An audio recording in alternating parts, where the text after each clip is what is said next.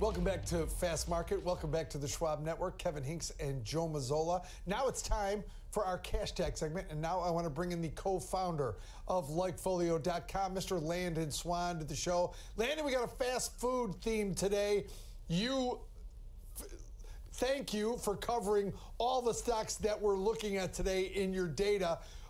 We're focusing on Chipotle, McDonald's, and Starbucks. What do you have? Your data, it appears, really favors Chipotle, Landon. Yeah, it does. I mean, when you look at the data, we've got, you got three different companies, and I tell you, it's kind of like Chipotle is doing really well. McDonald's is kind of in the middle, and Starbucks is actually quite lagging behind. And, to start, I'd like to talk a little bit about, I guess, the nature or the state of the industry. So on-premise dining is down about 14%, while off-premise dining is up 14%. So that's like fast food or delivery. And that's where these companies are, should be in their wheelhouse. So with rising grocery prices and a little bit of a return to work, it makes a lot of sense. And so you can see where these how well they're doing. If you take a look at Chipotle, if you look at their mentions, for example, they're up about 26% on a year-over-year basis, where McDonald's is completely flat. And then Starbucks really falling behind at about negative 18% on a year-over-year basis. So this is obviously, as you said, it's a plus for Chipotle, and McDonald's just kind of hanging in there. But Starbucks is really giving us a lot of concern. And when you look across these three companies, they're very similar in their most recent reports, all around about 12 to 14% increase in sales. Around 40% digital sales, so app or website, things like that. They're all focusing more on digital delivery, drive-through. They're focusing on automation and even getting into AI. So they're all going to become more efficient as we go, but food prices and the consumer spending, the consumer dollar just doesn't go as far. So it's going to be interesting to see how all this shakes out. When you look at happiness, I think that's another really important one to look at. Chipotle, again, is leading the way at 64%. And actually, surprisingly, we've got McDonald's beating Starbucks, which, if you told me that a couple years ago, I'd have been shocked. So McDonald's at 63%, not huge, but a 4-point still significant over Starbucks. So again, another concern here for Starbucks, and another kind of check mark for Chipotle doing really well. And if you look at the stock prices, it makes sense. I mean, Chipotle's outperformed the other two. They're all off around 15, 19% from their highs, but from their lows, Chipotle is doing much better. It's up almost 40% from lows of the year, whereas McDonald's is just barely off the lows, and Starbucks, again, about 13% off their lows. So you can see here that dimensions of Chipotle just continue to go up. The shares have been hit. As I said, they're down about 15% from highs, but they're doing much better than the other two. So you got to pay up if you want the best, and so that's kind of where we're at right now. So for me, it's a question of, I think Chipotle is the strongest moving forward, but valuation-wise, relative to what they've been trading at, McDonald's might be a little bit better play. But either way, I'm definitely avoiding Starbucks.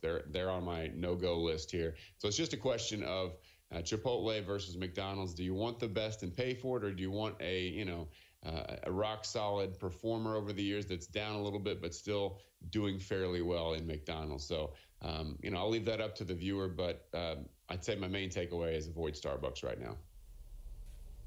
All right, so it sounds like you're not the only one avoiding Starbucks right now.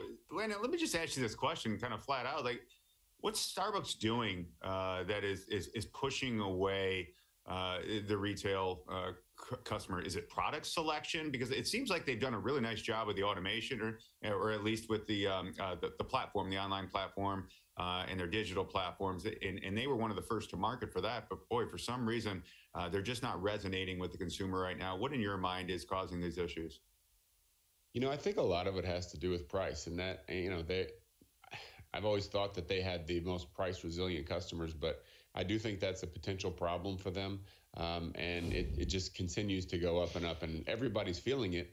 But McDonald's is always going to be cheaper than Starbucks, right? And Chipotle is probably always going to be cheaper on a what you're buying type of comparison. So I think that's really important. But as I talked about, I see the automation coming in, and expenses are only going to go lower. We've got, they're working on ways for robots to do all of the cooking. There are already ways to take orders through the touchpad. It will not be long, mark my words, maybe 2 to 3 years before we're going to have drive-through AI listening to you and taking your order, and it's not going to be a person there. There might be, 1 or 2 people in some of these McDonald's restaurants throughout the company, and the rest of it's run by robots and AI. So it's going to be really interesting to see how that changes the landscape, because you can't really do that in a sit-down restaurant. So fast food or fast casual is going to get way cheaper, I think, relative to the sit-down restaurants over the next few years. So companies like McDonald's and Chipotle and Starbucks are poised to really do well and take advantage of this technological innovation, whereas maybe some of their competition, the sit-down restaurants, just can't do it. Yeah, I guess people don't want a machine to make their pumpkin spice latte, Landon. But here's my question going forward. Yeah. Here's my question, Landon. Some of the articles I read, especially about McDonald's, talks about the fact that they make now 62% of their income come from the franchises and not necessarily the food. Should they be looked in a different light from fast food? They're more of a real estate investment trust than they are actually a fast food company. Right, I know, and that's the other thing that kind of makes me lean towards McDonald's as the value play here. I mean, they are extremely resilient. I mean, they're going to make it. They're going to figure out a way to make it, and they're very different, like you said. They've got the real estate play, and they're going to just continue to crank out profits. So, not that Chipotle isn't going to do that, but they don't have that real estate piece like you talked about. So McDonald's, I think, is the safe play. Like if you had to pick one to hold for 25 years, maybe McDonald's is the way to go. But if you're looking for just the best performer over the next 2 to 3 years, I might go with Chipotle.